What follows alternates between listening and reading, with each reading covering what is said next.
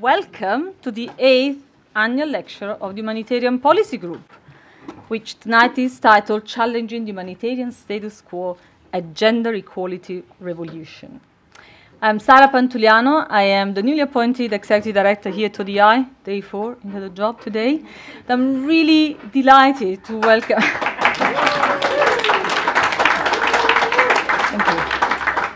Thank you. So I'm delighted to welcome everyone that is in the room today, but also to the very numerous online audience. Welcome. We'll try and bring you into the conversation later on. For those in the room, please put your phone on silent, but do engage in the Twitter conversation. The hashtag is HPG Lecture. Now, the HPG Lecture is an event that we host every year, and it's really delivered by a senior figure on a leading humanitarian issue. We've had many distinguished guests in the past. To name a few, Karen Abu Zaid, the former UN Special Advisor on Refugees and Migrants, Ambassador Hisham Yusuf, the former Assistant Secretary General of the Organization for Islamic Cooperation, and Yves Dacourt, the Director General of the ICRC. But tonight I have the pleasure of welcoming Her Royal Highness Princess Sarah Zayed of Jordan to that distinguished... Absolutely. We're going better and better every year. Let me tell you why I'm really excited to have Princess Sarah with us tonight. I don't know if she does everything that she does, but she is an incredible advocate for maternal, newborn, child, and adolescent health rights and well-being, particularly in humanitarian and fragile setting. And that's an issue that for us is really important here at ODI and something on which the Humanitarian Policy Group is focusing more and more. Princess Sarah has funded and led Every Woman, Every Child, Everywhere. That's a really important global multi-stakeholder movement that is aimed to integrate humanitarian and fragile settings into the very well-established global strategy for women, children, and adolescent health. That was a roadmap that was adopted by the World Health Assembly to end all preventable deaths of women, children, and adolescents by 2030. But that's not the only thing she does. On the contrary, she's a member of the advisory board for the Women's Rights Division at Human Rights Watch. She is a patron for UNHCR for maternal and newborn health. She's also a member of the UNHCR's advisory group on gender, forced displacement, and protection. Princess Sarah also serves on the Health Advisory Committee of Johns Hopkins Center for Humanitarian Health. She's a special advisor to the World Food Programme on maternal and child health and nutrition, and a convener of the Newborn Health and Humanitarian Settings Initiative. And yes, she does also sleep. Don't know when, though. So thank you so much for being with us tonight, taking time into your very busy schedule to address such a critical issue and lend your voice to something that is so critical for all of us. But I'm also pleased to introduce tonight the new head of the Humanitarian Policy Group, Saoirse O'Callaghan, who's also very new in the job, just 3 weeks. Saoirse will lead the conversation with Princess Sarah tonight. She's joined us as an old friend of ODI. She's returned to us where she worked many years ago in the Humanitarian Policy Group, where she led our protection of civilians work, then went to be the head of policy at the British Red Cross, and on to Nairobi, where she has led work as an independent consultant on migration and displacement issues in East Africa. We're really proud to have you back at ODI, leading HPG, and I'm really looking forward to your conversation tonight with Princess Sarah. Thank you very much, both of you.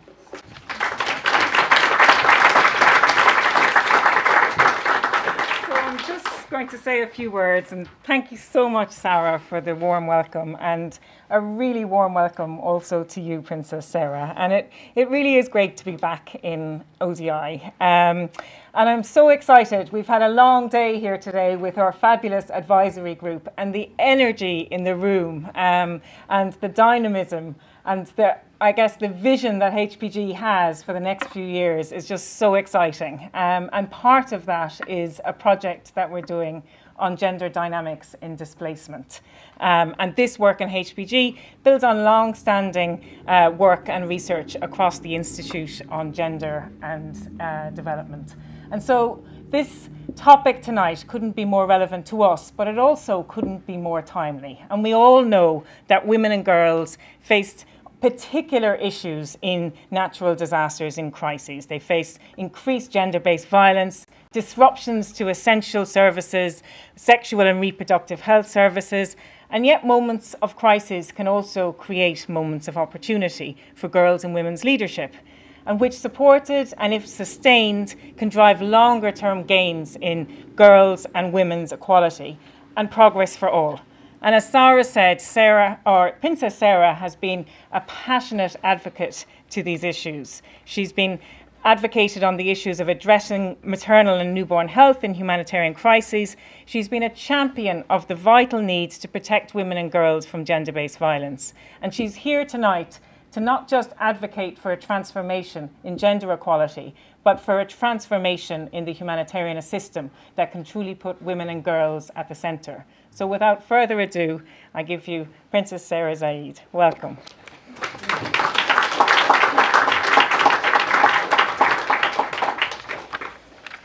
Thank you. It's much more comfortable sitting and listening, I'm afraid, than standing up here. Thank you, Sarah. Thank you, Saoirse, for your very kind introduction. I really am deeply honoured to have been asked to speak this evening before such an august gathering and feel very privileged to have this opportunity. I've always been a great proponent of speaking to the unconverted and expanding knowledge about the realities, opportunities and challenges in the humanitarian sector to new groups and audiences. But not, I realise, because it's the right thing to do, but because it's the easier thing to do. Laying bare my opinions and experiences to all of you, respected practitioners, experts, humanitarians, colleagues, budget holders, and friends, is very intimidating. I'm looking at you, Valerie. But it's also rather sad. Sitting as we are on the cusp of 2020, I wish we were here to celebrate, that we could cheer a job well done, that we really were at the last mile, leaving no one behind. Instead, tragically, what is required is a deep breath, renewed commitment, and for us to dive, bare-knuckled, courageous, and more determined than ever into the fight to do more, for more, and to do it better. Rising sea levels, extreme weather events, and prolonged drought have affected millions, and an estimated 70.8 million people are forcibly displaced, uprooted by conflict and crisis, forced to leave their homes, lands, livelihoods, and traditions. While one segment of society is dreaming of life on Mars, over 113 others are facing acute hunger and dreaming of food. And the resulting unbroken cycle of poverty, malnutrition, poor education, and insecurity have a disproportionate impact on women and girls. The Prime Minister of Fiji, in a bruising speech about the devastation brought to the Pacific Island countries by climate change, called the cohort of inaction to overcome it the coalition of the selfish. A coalition of the selfish surely brought about by a toxic blend of narrow-minded, short-term national self-interest or political expediency, eclipsing the global interest, the interest of every human. The result? A world gone mad, where climate change, contagion, and conflict are multiplying and converging into a tempest. We here must be the other. We must be the just, the bold, and maybe the slightly crazy. We have to think and act differently with an urgency to prioritize the people who need us the most and invest in their survival, growth, and well-being. To do this, to do better, we need a revolution. The humanitarian architecture, as it exists today, is fundamentally flawed. It was not designed, nor been able to adjust to populations living as refugees, displaced for almost 20 years. Not designed to provide comprehensive healthcare, education, water and sanitation facilities, energy, livelihood, foods and nutrition to millions for decades. In 2018, the average length of ICRC's presence in its 10 largest operations was 37 years. 37 years. That's longer than the MDGs and the SDGs combined. ICRC's 2019 appeal is for over $2 billion, an increase of more than 80% compared to their 2010 budget. The number of refugees under UNHCR's care has almost doubled since just 2012. With the staggering increase of need and the numbers of years support is needed, so seemingly has attention and discussion. Yet despite the resulting decades of discourse, conferences, reports, declarations, commitments, summits, and hard work, the structure that exists to assist, support, mitigate, and prevent are in fact little changed. The impact of this systemic inertia is compounded by multiple ingrained layers of division and competition between organizations and thematic sectors. Crudely put, for example, a woman and all she cares about and is responsible for has been boxed into a multitude of segments and responsibility of each divvied up. Her stomach has gone to WFP, her ovaries to UNFPA, her children to UNICEF, employment and voice to UN Women, vaccines to Gavi, and her crops and animals to FAO. If she lives in a setting with a stable and benign government, these needs are cared for by one lot of people.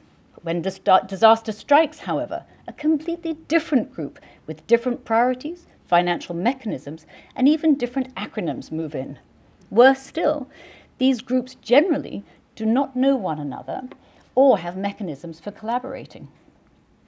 The false dichotomy between humanitarian and development makes no sense.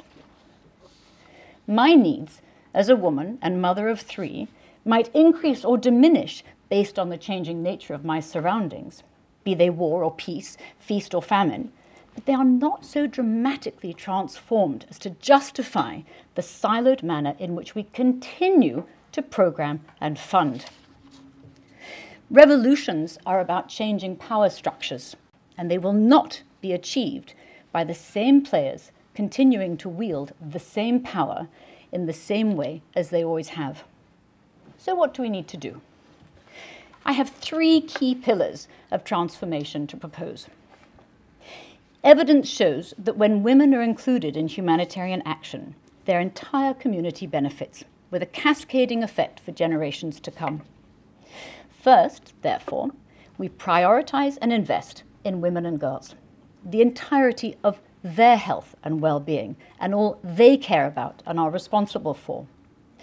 Women and girls whose lives have been affected by violence and conflict and who live in fragile settings, who are the first responders to shocks, be they man-made or Mother Nature, and are the first line of defense for children, families, and communities. Women and girls who are the heart and backbone of our families and communities, and who, with their health, dignity, and rights assured, lay the foundation for long-term development and economic growth, peace, and security. Second, long-term, predictable, flexible financing. Where it is needed, when it is needed, being used on what is most needed, and in the hands of those most in need. Substantial increases in funding are extremely unlikely in the current climate, which means doing better with what we have. It means using existing funds more efficiently, exploring alternative forms of finance, and investing in the local and national organizations closest to the needs and experience of women and girls in crisis. A little side note, if I may, about the current climate. In response to Mark Lowcock's announcement at the release of the Global Humanitarian Overview that 29 billion, and I find things with a B make me nervous, 29 billion is required to meet the needs of the 109 million most vulnerable people targeted for support in 2020. Jan Egeland reminded us that the 29 billion is only half the size of the global ice cream market. Jan's next question, so why is saving lives less well-funded than eating ice cream, I think requires serious and honest contemplation. Currently, power over core humanitarian decision-making comes from the donors, who both define overarching resource allocation across agencies and emergencies, and also serve on the governing boards of the multilateral aid agencies receiving the lion's share of funding. When decision-making takes place in spaces dominated by international donors and aid agencies, the influence and financing of civil society organizations or an affected community is peripheral at best.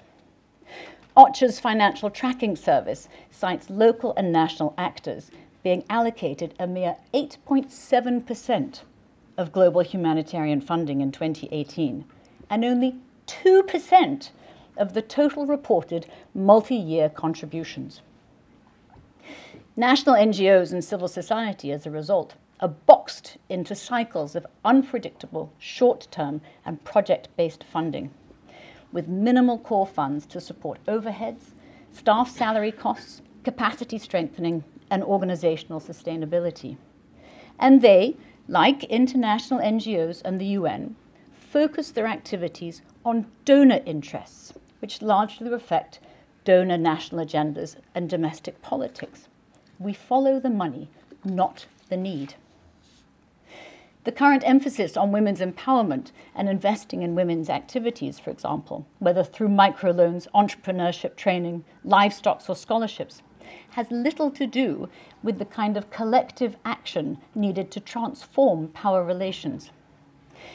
By investing in the individual, the burden remains on women to lift themselves and their children out of poverty, while leaving in place the very systems of oppression that cause or contribute to this poverty in the first place. The efficacy and impact of all interventions are in fact undermined without sustained levels of predictable, flexible financing. And it is almost impossible to plan and execute integrated humanitarian response activities and achieve a holistic, person-centered, women-centered approach. Lack of scope for course corrections, adjustments for lead times, and the ability to respond to sudden shocks and shortfalls. School enrollments drop because school feeding programs run out of funds. Girls can lose a week of schooling per month because sanitary products are not provided or sanitary facilities are not available. Lack of public lighting in refugee camps increases risks to women and girls and decreases their ability to study and work after dark. The health and well-being of women is undermined by anemia because the micronutrients she needs have been overlooked, or behavior-changing communication around diet diversity not included, or made culturally and context-specific. My third and last revolutionary pillar is guided by a song. It's one my husband made reference to when he was Human Rights High Commissioner, called Everybody Knows by Leonard Cohen. And please don't tell him that I'm using this, because then he might think, well, he might think then that I was actually paying attention, and that just wouldn't do. Everybody knows. In the last 30 years, hard work, innovation, insight, investment, and determination have driven tremendous progress for people around the world. Just not all people. Global under-5 mortality levels, for example, have been reduced and millions of lives saved. But it has been happening in a massively unbalanced way. Newborn mortality is not in decline and now accounts for almost half of under-5 deaths. In other words, of the preventable 5.3 million under-5 deaths, half of them occur in the first 28 days of their little lives. And this figure does not include the estimated 2.6 million stillbirths every year, over a third of those happening during labor and delivery. Newborn mortality, morbidity, and stillbirths, however, are not a priority. Last year, 29 million babies were born into conflict-affected areas, and 35 million women and girls of reproductive age are in need of humanitarian assistance. But the international standards that define emergency obstetrical care and newborn care are amongst the most poorly funded and poorly provided components of humanitarian assistance, despite this enormous burden. Current predictions suggest that it will be more than a century until African newborns have the same survival chance as a baby born here in the UK. And a woman or girl in sub-Saharan Africa is 50 times more likely to die during pregnancy and childbirth than one in a high-income country. We know we are not hearing the needs of every woman, every child, every newborn, everywhere. Everybody knows, as we mark the 16 days of activism against gender-based violence, that in conflict, women and girls face increased risks of multiple forms of gender-based violence, unplanned pregnancies, death or disability during pregnancy and childbirth, unsafe abortion, and sexually transmitted infections. It is also when access to non-discriminatory and comprehensive health services can be truly life-saving, including sexual and reproductive health services, mental health and psychosocial support, legal assistance, and access to justice. However, currently, only 3 to 4% of all humanitarian spending goes to protection activities, and only around 0.5% is spent on GBV services. The bulk of these funds go to UN agencies and international NGOs, and the smallest portion to national NGOs, and within that, even smaller the portion that goes to women-led organizations. Everybody knows. Women Deliver and partners published the investment case for women and girls, calculating the economics of, amongst other things, scaling up nutrition interventions for pregnant women and children, a $16 return. Sexual and reproductive health services and meeting the need for modern contraceptives, a $120 return, and showed that the investment in the elimination of gender-based violence is one of the most cost-effective SDG targets, while the cost of inaction, a whopping $66 billion. We know where the needs are greatest and most urgent, what is best value for money, and how to end preventable deaths, injury, and the pain they cause.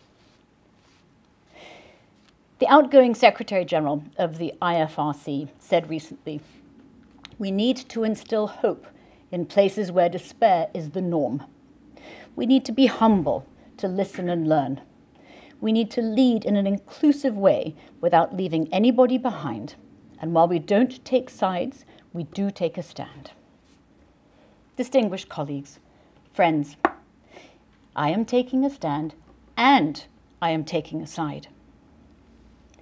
I am standing for and with the women, girls, newborns and children living in the hardest of places at the toughest of times, who are being lost to an inescapable cycle of ill health, poverty, dependency, and death. I am standing on the side of and standing for systemic change so that they and their communities can move from a culture of assistance and benevolence to a culture that recognizes the centrality of people's rights, the rights of men, women, girls, and boys. I am taking a side and taking a stand for unfettered access, accountability, and the rule of law. And I am taking a side and I am standing with all of you who are committed to make a change and to be the change that we so desperately need. Thank you.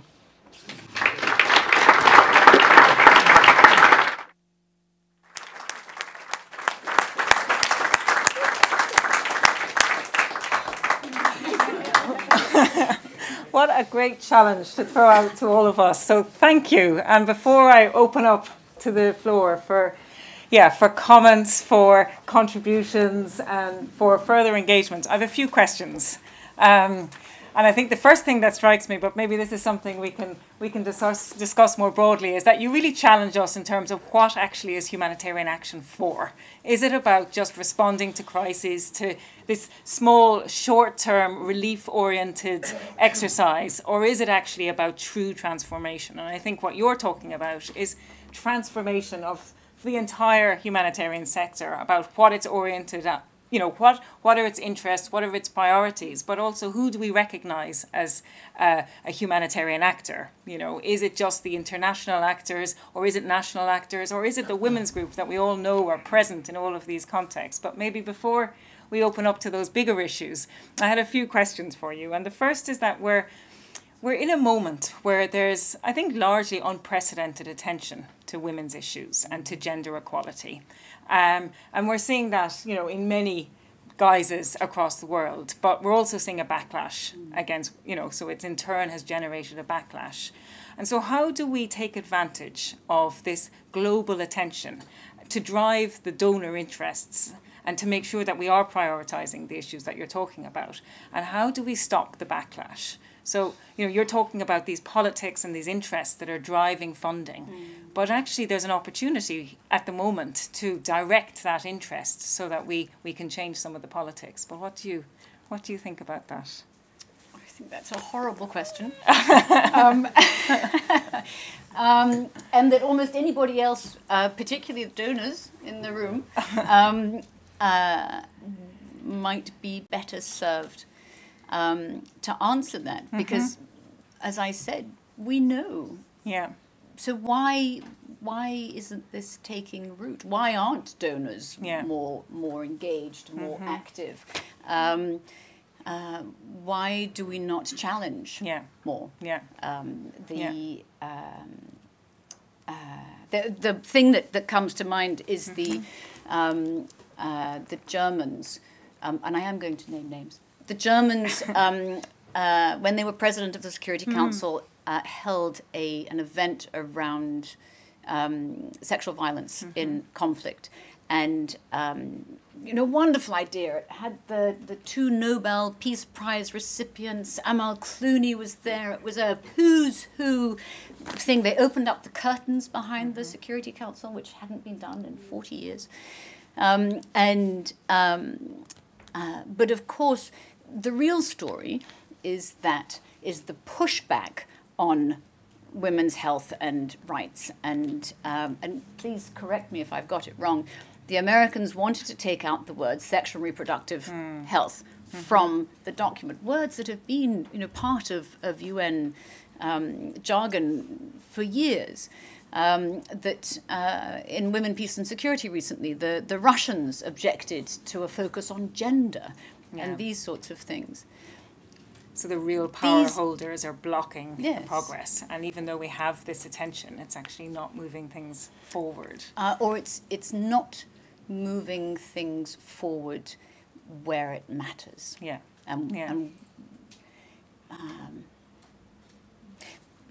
Okay, so you have the street, you have the pink hat movement that came out in New York or across the US when Trump was elected, and women were out on the streets and so on.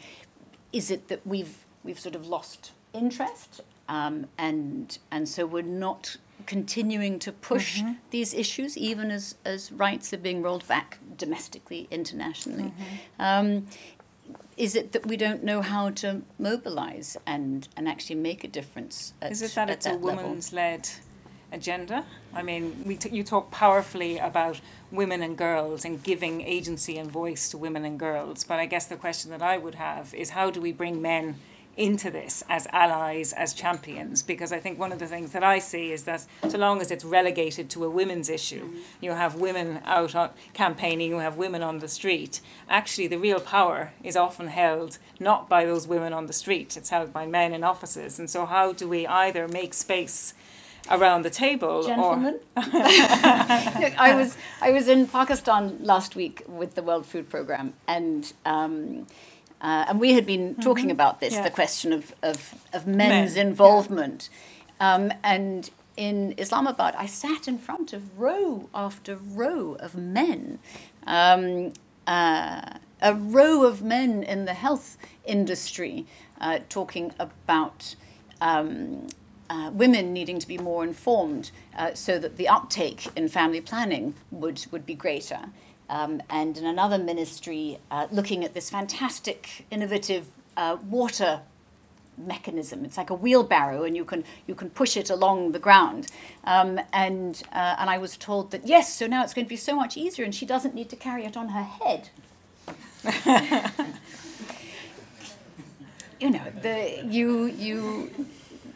You challenge men, and they laugh. I don't know. How do we move beyond that?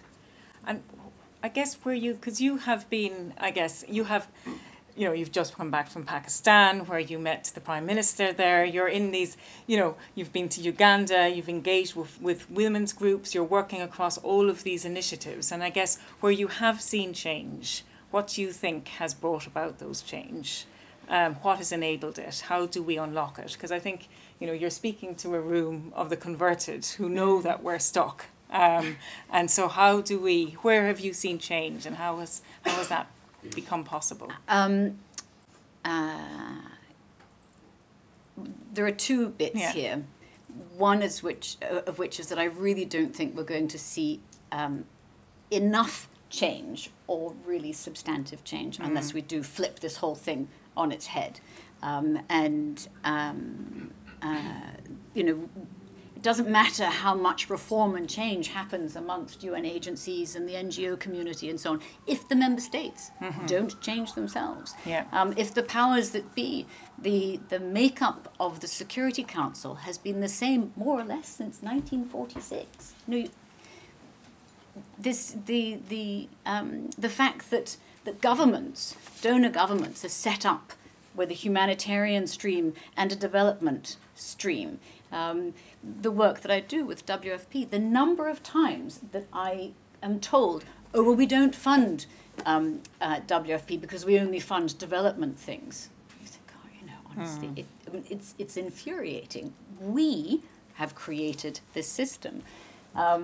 In Madagascar, a European diplomat complaining about the former government, that it was their fault that the donor community hadn't been able to step in because there was a drought and emergency funds were needed. And that government should have done something different, but they didn't call an emergency. They didn't press that magic button that allowed the releasing of funds. But this is something that we have created. The drought happened. The need was there. But we sit in corridors of power or amongst the diplomatic community and a government and say, well, you didn't say it was an emergency with a capital E, so there's nothing we can do. So I'm going to open it up, and we're in a room of... I had another part of it. Can I answer the other bit, though? Yeah, absolutely. So that's a big thing. But in this long... So I was an intern at the UN when I was 19. I was on the plane when Martin came out of Baghdad after the bombing. You know, this is years of being in or around, and from a working point of view, and this isn't ass kissing, Valerie. The best place that I have, the most dynamic, energetic, committed place that I have ever had the privilege to work has been at WFP. And I think that part of that is because if you are dealing with, you're actually, when it comes to food and nutrition, you're dealing with a person. There's nothing abstract about it. You can't say, oh, we built a school. Oh, there are 70 children in that school with one untrained teacher. There's not a box you can tick. You are malnourished or you're not. You have been fed or you haven't. And there's an immediacy there. There is an understanding of, okay, so why are you malnourished? Oh, well, now I have to look at your livelihood and then the things that are distracting, the weather, all of these things. And that sort of level of humanity and complexity has sort of driven what I have seen, particularly in the field, is a responsive, dynamic group that really urgency, keeps getting out there. That urgency is prompting a real response. You can't step back from that because it's happening or it's not. So opening it up to the wider room, as I was saying, we have lots of gender experts and humanitarian, long-standing humanitarian experts in the room. And I guess I'd want to open up this conversation and to keep it as a conversation. So, you know, we're hearing that the humanitarian system is failing. Do you agree? Is this resonating with you? Is this something you're seeing in your work? You know, you've been working on gender issues and humanitarian issues for decades. So what do you see as some of the solutions? And I guess coming back to you, we have someone here with access, with diplomatic power, and with the ear of governments. And how do we work with, you know, I guess the experts in the room and bring us together for a constituency that can see real change? So over to you for comments, for questions. We have a question over here maybe first, and then another one here, and yeah, another one here. So I don't know who's...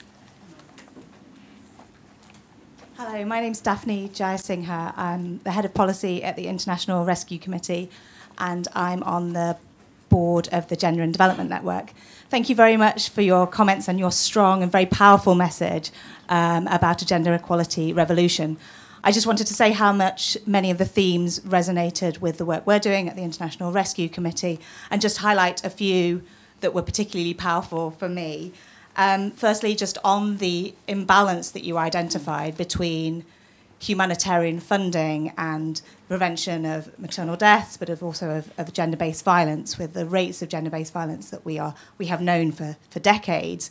We at the IRC have estimated that funding to GBV prevention between 2016 and 2018 was at just 0.2%, which is certainly an imbalance and disproportionate.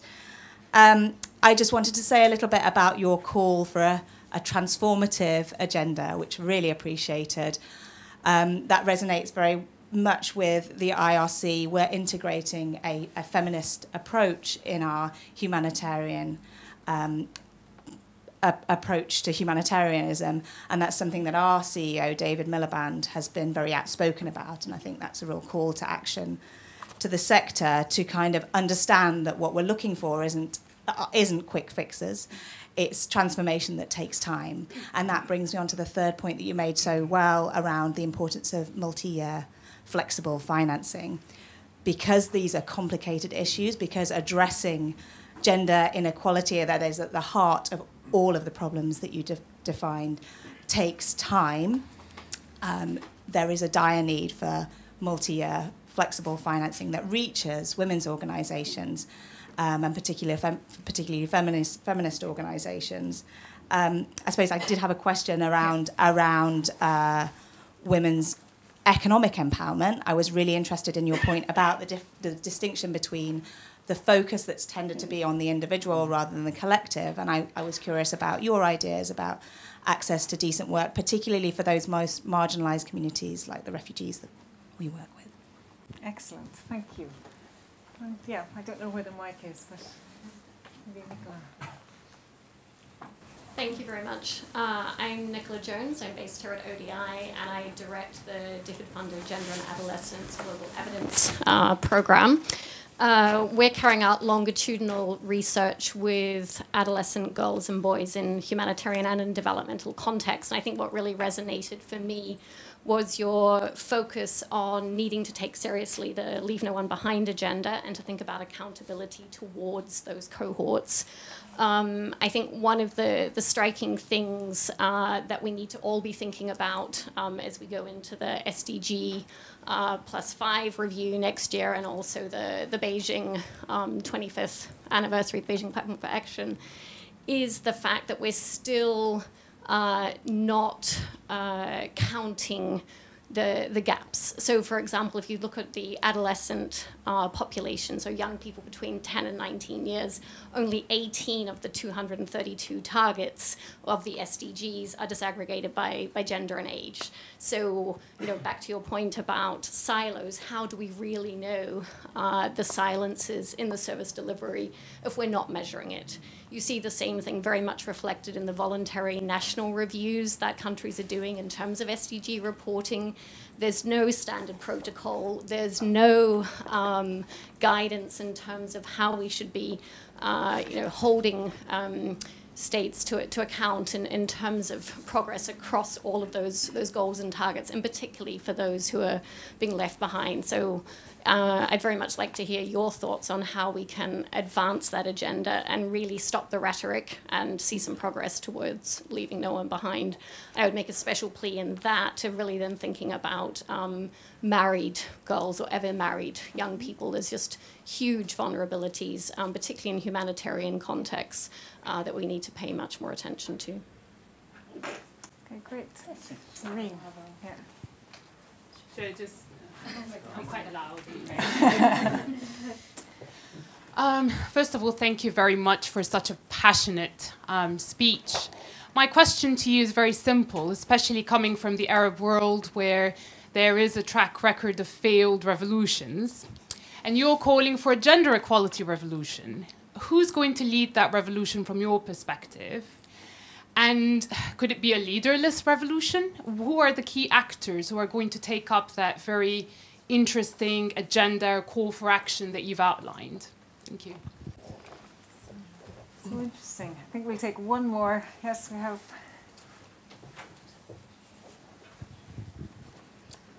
Hello, ma'am. So my question is regarding the, you mentioned something about the collective action towards transforming the power relations.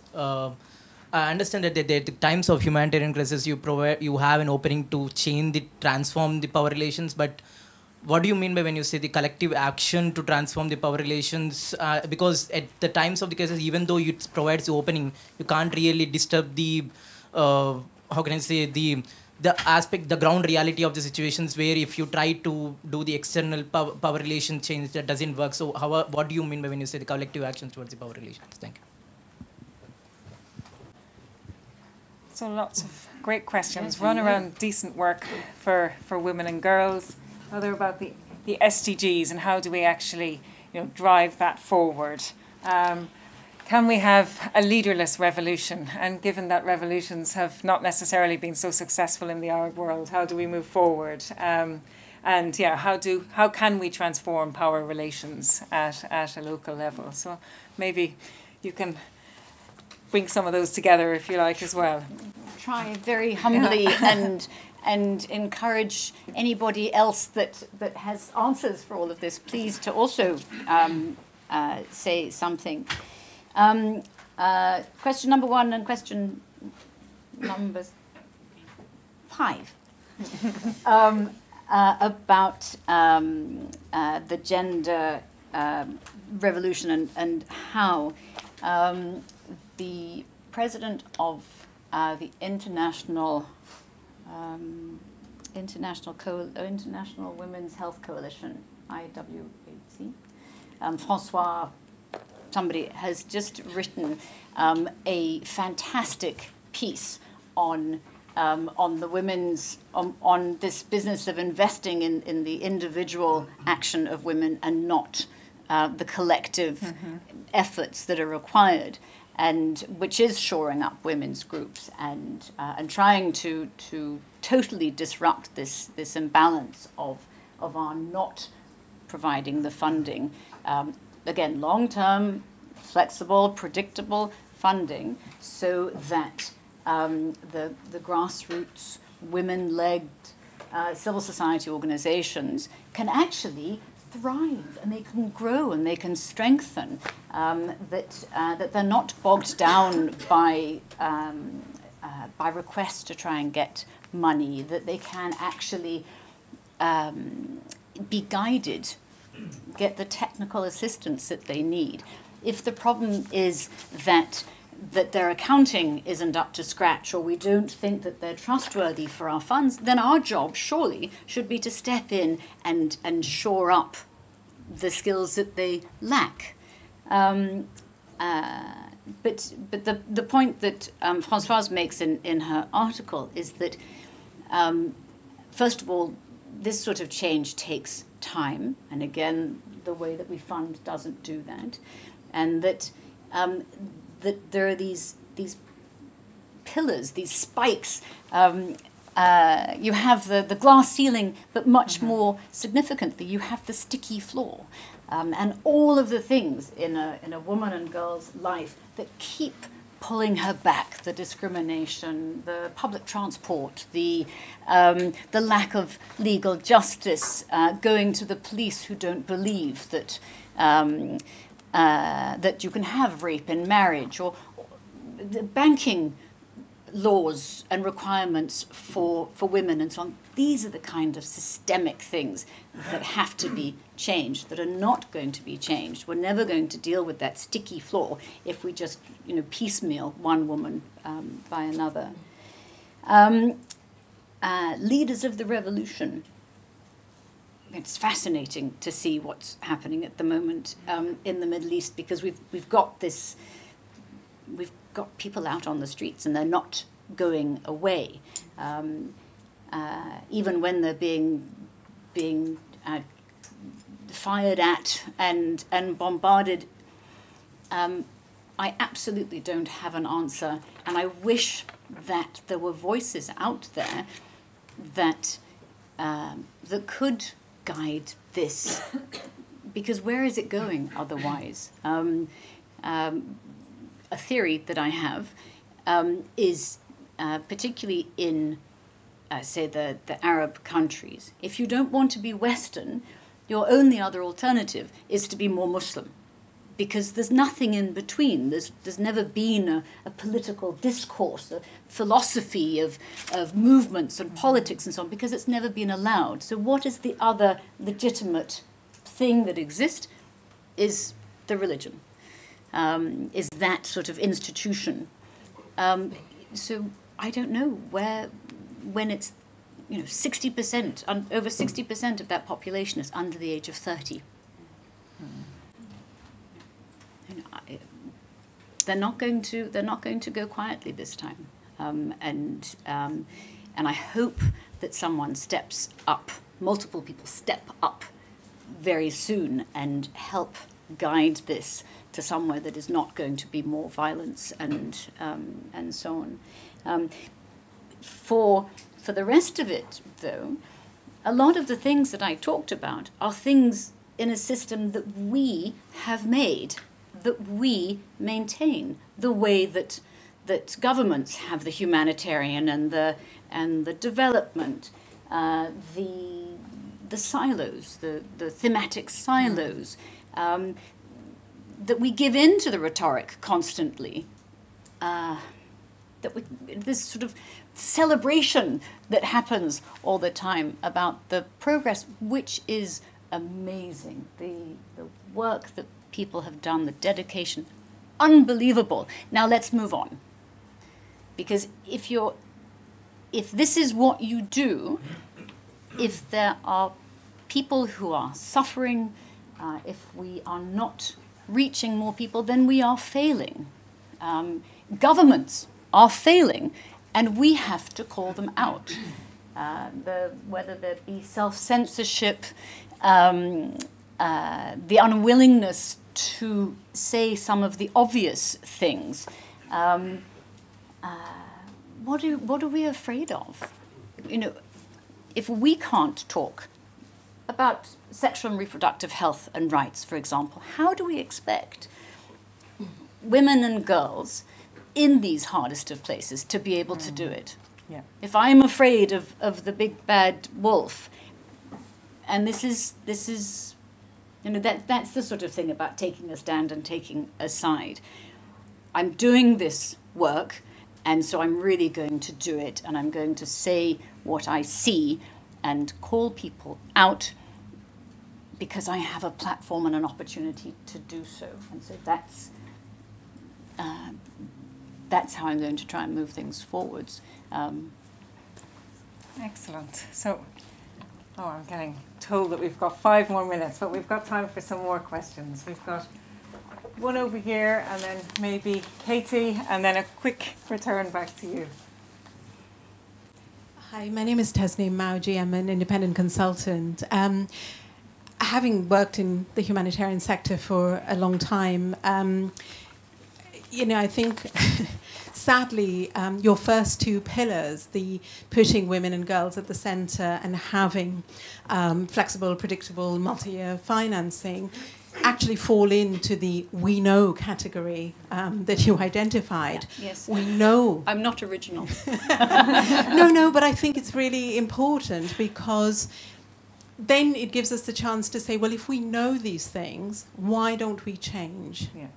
And that's where I think it's really interesting. The one thing I haven't heard mentioned here is this issue of vested interests. You know, there are vested interests in keeping the status quo. Whether that's, you know, your very startling sort of analogy of, you know, a woman's stomach belongs to one agency, you know, her ovaries belong to another agency because they have mandates, you know, and absolutely you cannot cut across those. Donors have different budget lines and you cannot cut across those because there are vested interests that do not want these cut across. So the real challenge is how do we challenge those vested interests and actually change those so that the interests of the people we're supposedly trying to help are actually at the front and centre of what we do. And do you have any thoughts? Yes, on I how would we open might that up for the group because to I think you're right. answer. You know, we are. Yes. We all agree, and we all are stuck. And I guess, you know, how do we change those vested interests? And I mean, from my sense, I do think there is an opportunity currently because, you know, on women and girls at least, there is a domestic agenda where this has risen to the fore. And I wonder, is there any way of capturing that political interest, which is new? I mean, there is a backslide, but it is new. And is there an opportunity to actually influence those vested interests, you know, so that we do change it and there is more of a recognition of women and girls? I don't know what you think, but I think potentially there's a glimmer of hope there. Maybe not the revolution that you're hoping for, but maybe we can transform some of that. I come from a humanitarian financing background, so it comes back to the money. Yeah. And you know, that's where the only way perhaps you can try and break some of these is if you get the money going in certain directions. It's how you focus the money. But that doesn't take care of the problem that there are vested interests within donor agencies that drive in different directions. And that's why you don't get the flexible, longer-term funding, which actually would take, you know, should actually be dealing with a lot of the capacity strengthening, lifting up the women's groups, as you described, because the short-term humanitarian financing is just not designed for that.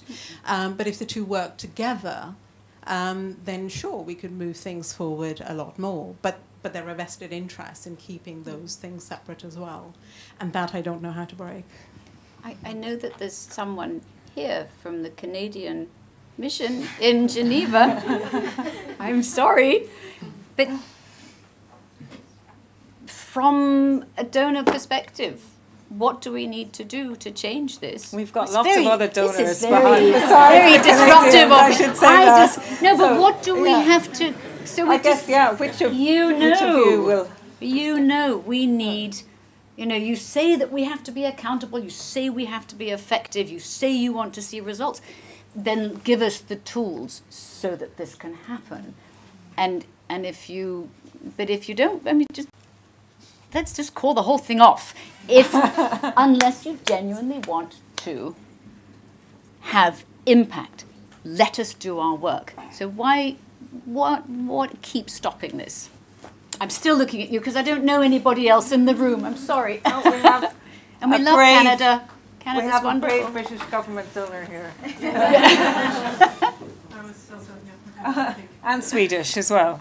So, Our favourite donors. Oh my God. Princess Sarah, first of all, thank you very much for a very, very inspirational speech. I'm peaked to stand up if you like. I was provoked to stand up. I think it's worth saying that in the same way that as humanitarians we tend to think of the private sector as a monolithic block, it's just true that donors are not a monolithic block. And if you could see the work that we do to try and convene a consensus, I think you'd understand that. It's not as if there is a massive block of donors that are all working in the same way. I regret to say this, but it's true. And so in a way, your political economy, if you like, isn't just a question of, oh gosh, lots of different NGOs and lots of different UN agencies. But the fact is that donors all have a slightly different perspective on things as well. So to think of the donors in one block is not quite correct. So that's the first thing. The second thing is, on a more flippant note, the revolution clearly starts with HPG. I was very interested to see that out of the 23 staff you have, a mere 4 are male.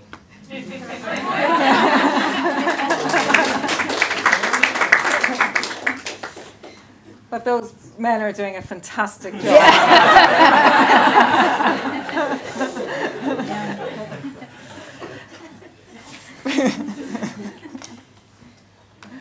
Yes, we have Lisa from Well, SIDA you know, as well. since I'm from Sweden, then representing SIDA, but I've also been working on Sweden's work on flexible funding for. So everything that you said is music to my ears, and we try to lead that revolution within donors together with Canada, for example, and on the Grand Bargain effectiveness agenda on ensuring better quality funding in terms of more flexible funding and more multi-year funding.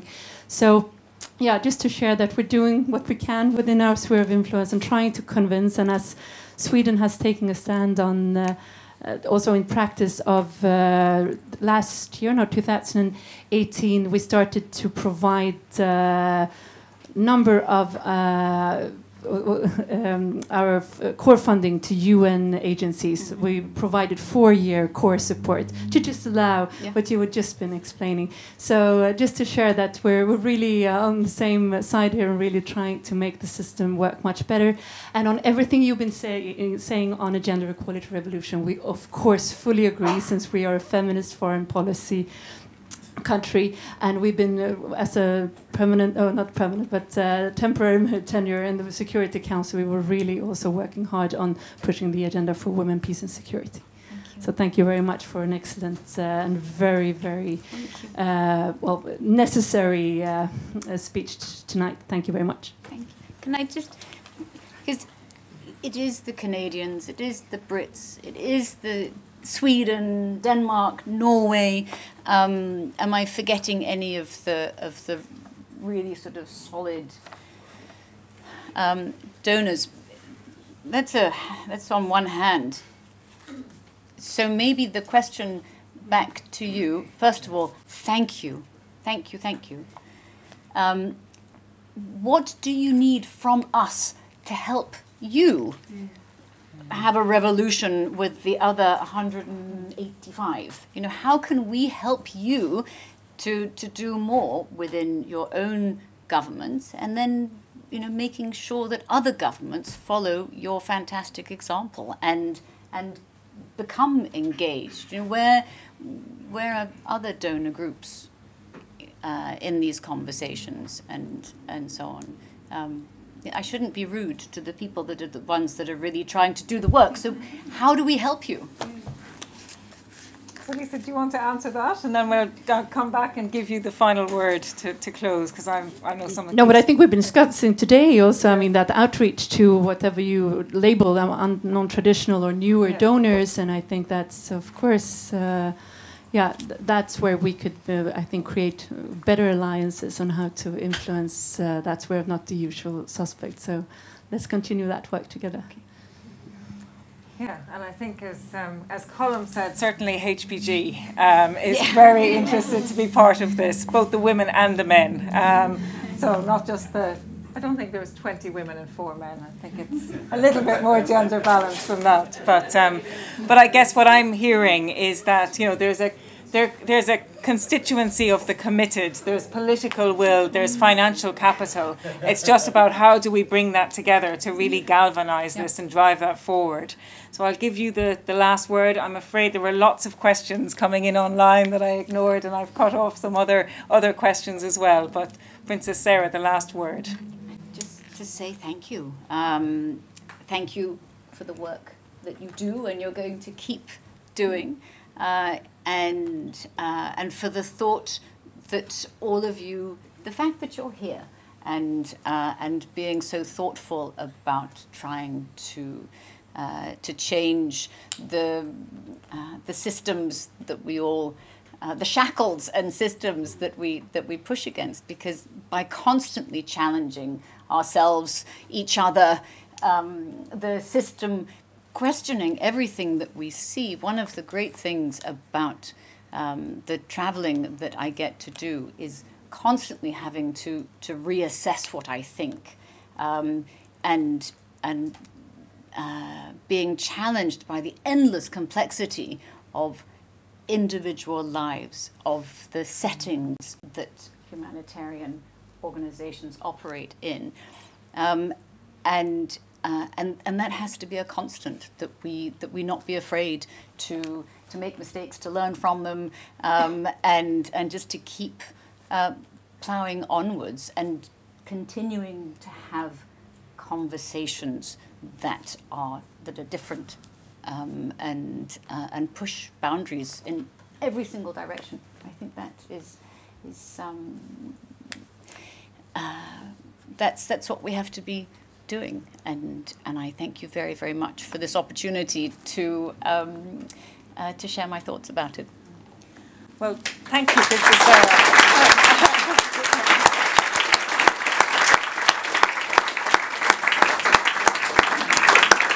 Big thank you to all of you, and to those of you online that I haven't given enough attention to. But yeah, a really important conversation that I think you've inspired and challenged us, and I think you've been generous in terms of thanking us. But I think together there's much more we can do to drive forward this agenda, and definitely we in HPG intend to be really working on it for the next years. So we look forward to working with you and to others in the room as well on this really important agenda. So thank you.